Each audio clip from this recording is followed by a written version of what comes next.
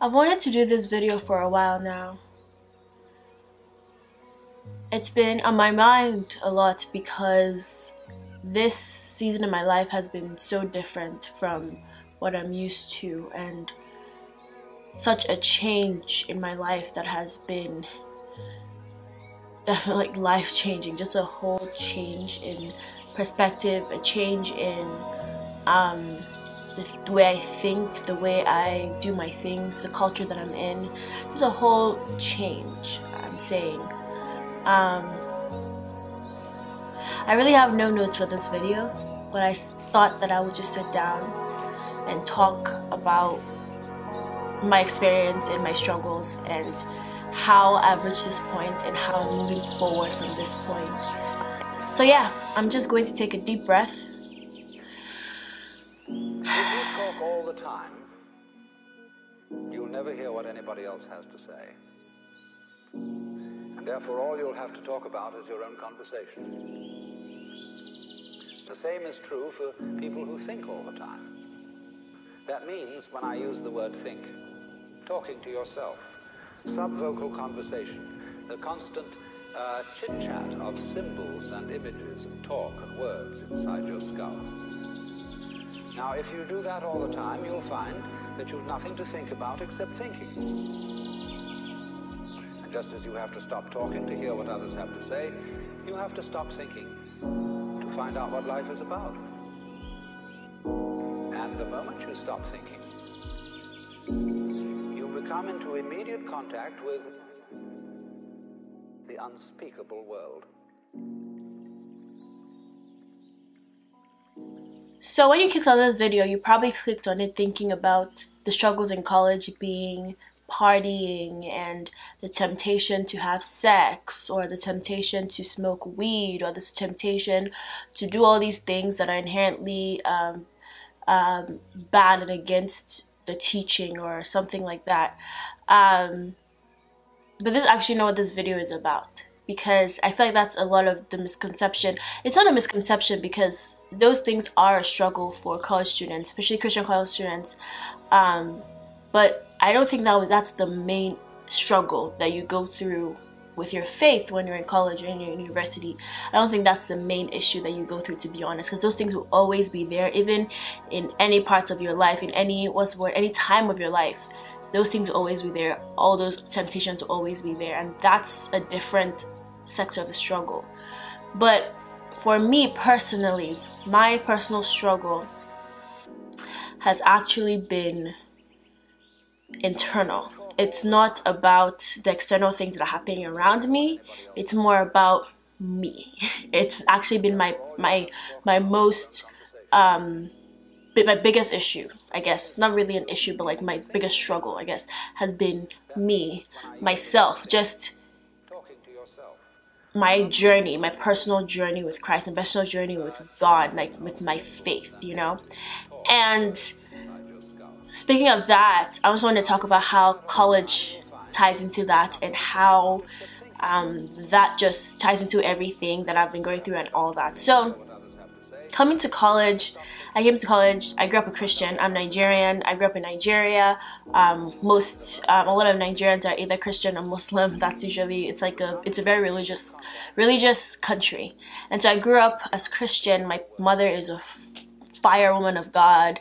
So I grew up in that household of going to church, waking up in the morning and having devotions. I went to a school where you wake up and everybody comes together and we have devotions together and things like that. But going through all those things, there was never really a personal connection with my faith. I never really had that. Like, yes, you'd say the prayer to give your life to Christ, and you have those times where God breaks your heart, and those experiences are valid. Those experiences are there, but it was never a commitment that I made. And so it was more of me feeding off from my mom's faith, or feeding off from just like the faith of the people around me. And so I guess the way college comes into this is coming to college is kind of coming out of that shell. I went to boarding school, so it's not even about independence, because I learned independence very early in my life. It's more about coming out of a structured environment, I guess, because when we're at home, you have your parents looking out for you, making sure you're doing all the stuff, doing things like that. When I was in boarding school, there were rules, there were things we had to do. We had to go to devotions, we had to go to church on Sunday, things like that. So as a strict environment, so there was structure, there were things that you had to do, there were rules for different things.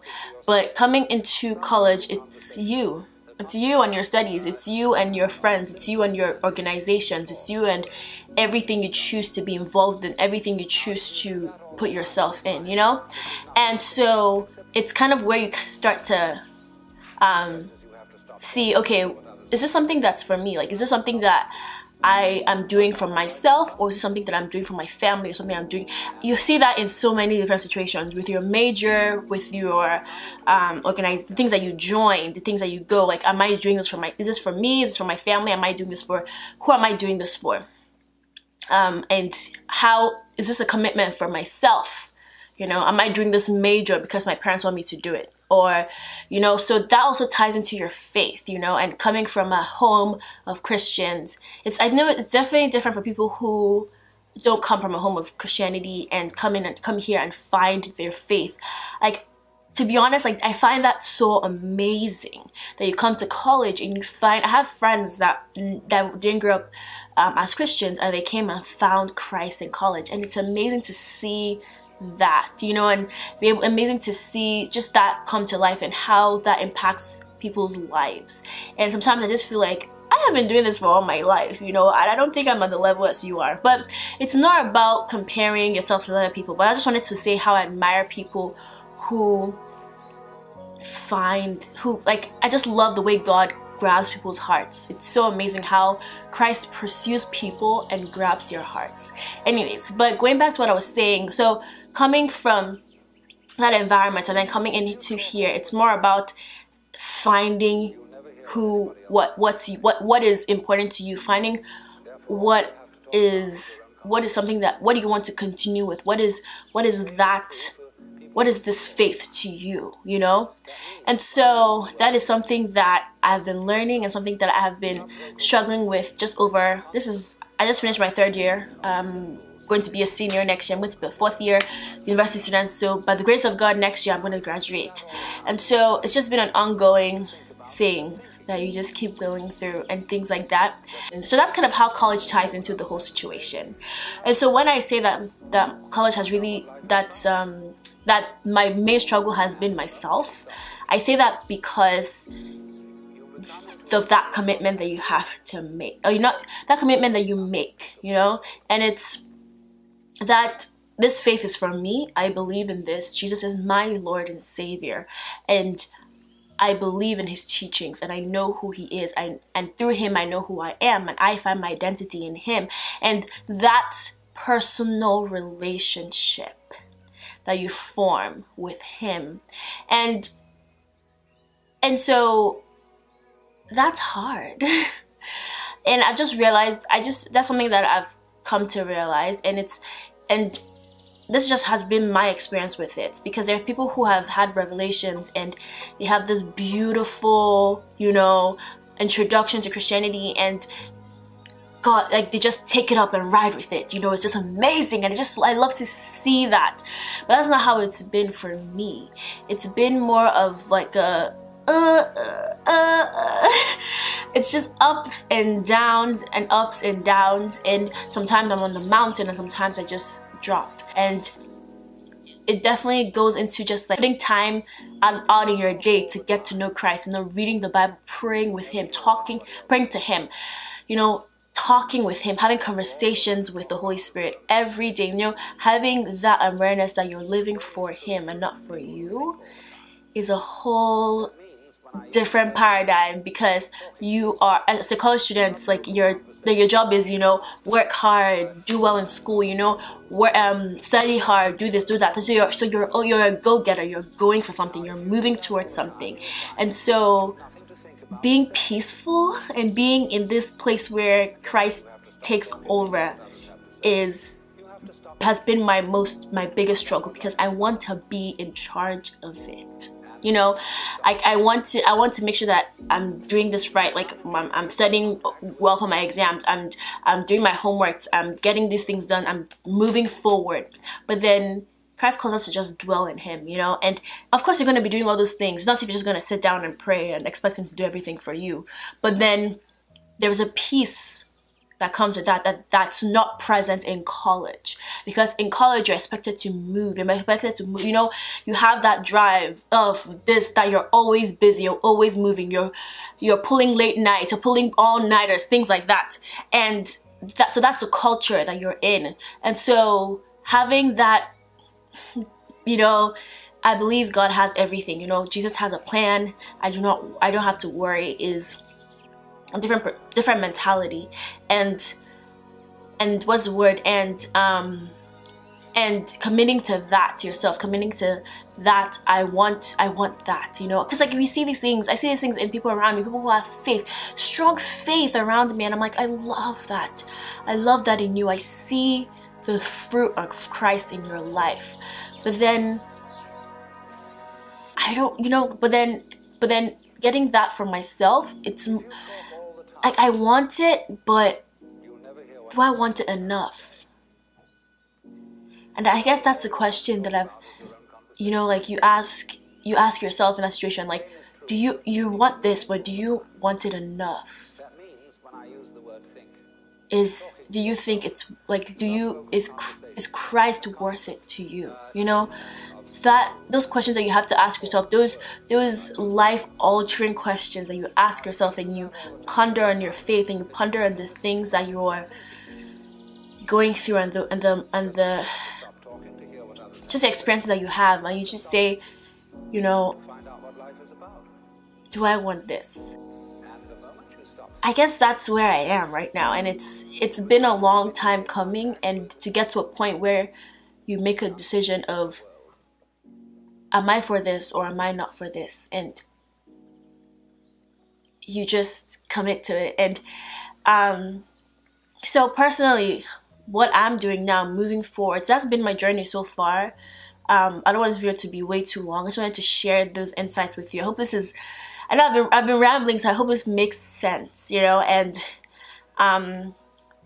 my plan for moving forward, I'm kind of in this place where I feel like I have to relearn everything. And I guess that's how I'm moving forward with this. I feel like I need to just relearn, because I feel like coming to college, I came with the mindset of growing up, you know, what I learned, which is good, you know, that's always great to have, because you have that background. Like, I cannot deny that there is a God. Like, I physically cannot deny that, because of my background, because of my faith being, you know, rooted from when I was young. Like, I know, because I have seen the miracles, and I've seen the things that He has done in my family, and things that He has done in my life, to be honest. Because even in college, I've seen the way He has done things.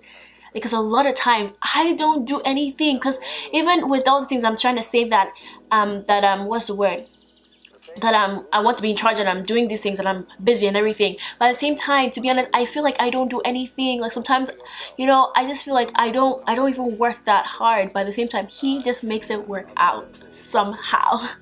And it's just crazy. So that's why I feel like I cannot, like, I personally fully cannot deny that there is a God. Like, that's not the issue right here. Like, I physically just can't deny that. You know, like, even if I've been away from Him and I haven't read my Bible, I haven't spoken to Him in a long time, if I'm in a situation where I need Him, I'm going to call on Him, because I know He's there and He's listening to me. And so, in having that inherent knowledge has been such a blessing from growing up, and it's been such a blessing in my life, even in times where I've run away, and times where I've been away from Christ.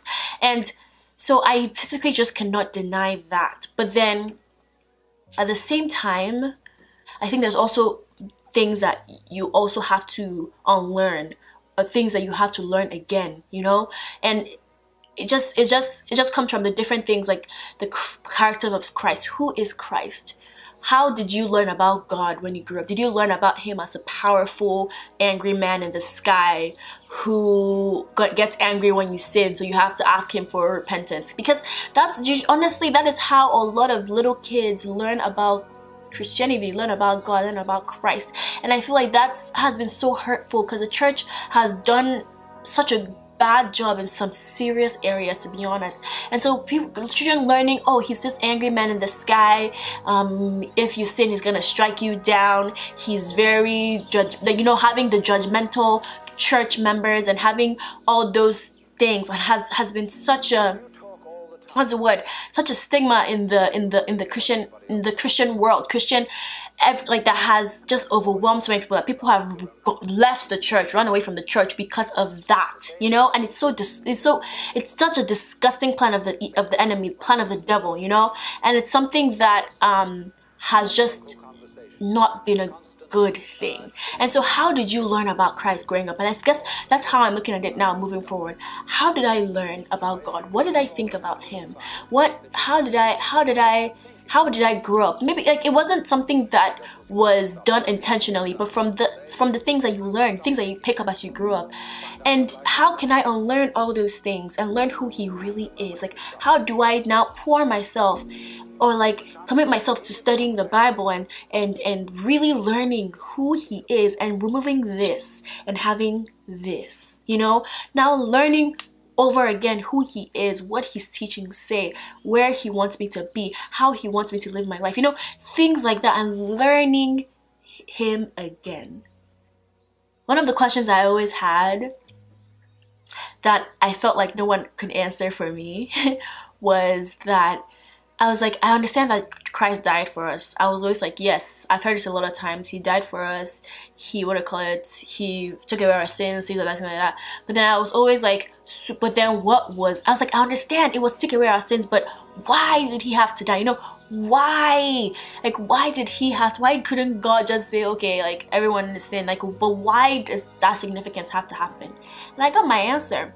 And so I feel like, and I don't want to go into the answer right now, but basically the answer is that blood had to be shed for our sins. So it was because our so basically what's the Bible verse that says the consequence of sin is death, and so blood had to be shed for us to be clean and things like that. So he had to be cleaned with the blood of a holy one who never sinned, and one who never but then he's also human, that kind of thing. So that's kind of why. So I got my answer for that. And so one thing that I've learned so hard, something I've learned in college, and I think that that's also been a product of the intellectual environment that I'm in, and everyone just having those thoughts, and meeting so many smart people, just asking questions, is to ask questions. I feel like we grew up in the church having, oh God, no, don't ask him, you can't question God, you can't do this, stay away from, don't question him, he's almighty. But then why do we think that God is afraid of our questions, or God cannot answer our questions, or God is, God is all knowing and all, we can't even, the Bible said, we can't even understand.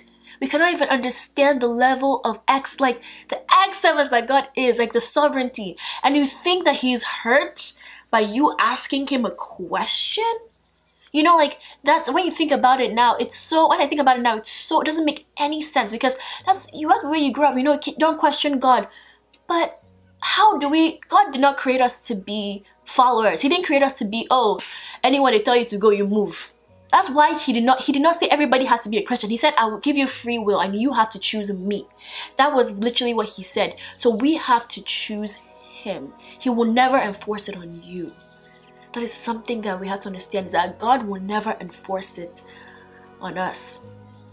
And so the fact that he made us intellectual beings, he gave us a head, he gave us a brain, he gave us a mind to think. How do you think that he wouldn't expect us to ask questions? So that's something that I've been stripping away, and something like things that I've learned about God that I'm removing, and I'm trying to learn the actual real things. And it's asking those difficult questions, wanting to know, because that's how you build your faith. You want to know, and you get the answers, and you see that all these questions have answers. Like, it's insane, but all these questions really do have answers because he wants you to find him. And as you keep asking those questions and you keep consulting with different, praying to him, asking him, talking to him, he will give you those answers somehow. Maybe it's through somebody, maybe it's through something that you see, maybe it's through a Bible verse, but you will get those answers. And he wants you to ask those questions no matter how hard it is. He wants you to actually ask him, and he will reveal it to you, and it's something that I've definitely been learning. It's something that I've been becoming more comfortable with. And so having those intellectual conversations where I learned from people, they learned from me, and we're having those conversations, and that's how you grow your faith. I feel like that's what the community of Christ should be, and that's what he created the church to be. Not people who are like, you're asking that question, no, I'm not going to talk to you, or judgmental. That's not what he wanted. He wanted us to feed off of each other, because he said iron sharpens iron, and that is literally what he said in the Bible. We are meant to sharpen each other. If you're having a doubt, somebody can answer a question and help you with that doubt, and you move up. We're all meant to be moving up and moving each other up and helping each other move up. And so, yeah. So that's honestly where I am. This video is really long already, but that's where I am right now, just in the place of relearning and rebuilding my faith, reading the Bible and asking questions and just rebuilding and moving forward in where I am right now, and not just staying where I am because I don't like where I am.